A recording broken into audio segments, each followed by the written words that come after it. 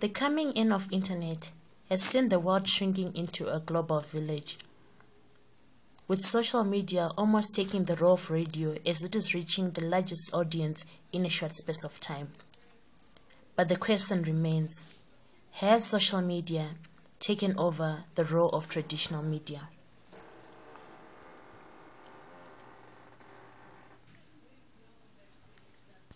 It is our role as civil society to raise awareness on various issues that are of interest to citizens, issues of how to participate in elections, issues of promoting peace in communities, issues of raising concerns in terms of the management of the electoral process, issues of encouraging citizen engagement with those seeking political office.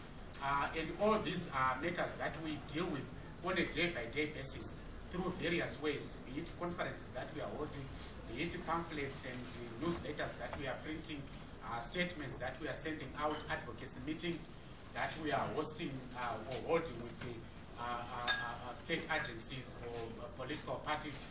And all these messages must be known, must be shared by someone. And there is again no doubt that as many of our people are no longer reading or are no longer listening to the traditional platforms of media, newspaper readership is on the decline, as we are all aware, at least from the ZAMS, the Zimbabwe Media Product Survey, that we can all have access to. Television viewership might be steady, but people are more interested in watching entertainment programs than listening to hardcore civil society or political discussions. And more people are found on the social media platforms.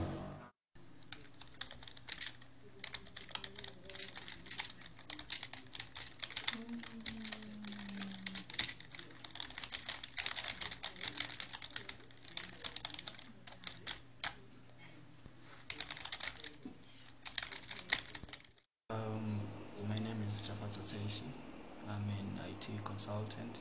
I would like to shed more light on traditional media versus social media. The advantages of social media is that it's now much easier for people to communicate compared to the old ways of doing things. Like back in the days, people used to rely on newspapers as the major source of information. But now it's much easier for one to communicate to someone in the United States or even in UK via email or even other forums such as WhatsApp, Skype, and the likes. So yeah, it's quite efficient. I'm the digital editor of Alpha Media Holdings, managing all their platforms, that is the websites and the social media accounts. Social media has had an influence on us a lot. It has changed the way we produce, the way we consume, the way we distribute news. What has been happening of late is that the audience has been sharing news amongst themselves. And we felt for a while as journalists that we led the opinion, we led the conversation. But what we've discovered is that we have to follow the reader where they are. This is why we're coming up with all these Facebook pages. This is why we're coming up with all the Twitter accounts. That is a strategy to be with the people so that we share their opinions, so that we even shape the way they think, where they are concentrated. So the way we've covered news has been affected in that way.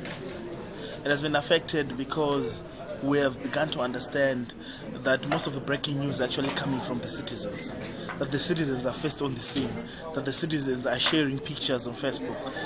I don't know how many times we've covered stories that have been broken on Facebook, how many stories have been broken on Twitter. I don't know how many times we've used pictures that citizens have taken on Flickr. Under Creative Commons, which allows you to use those pictures without having to pay for anything.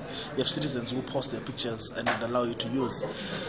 So that has been a positive impact to us. It has made the work easier.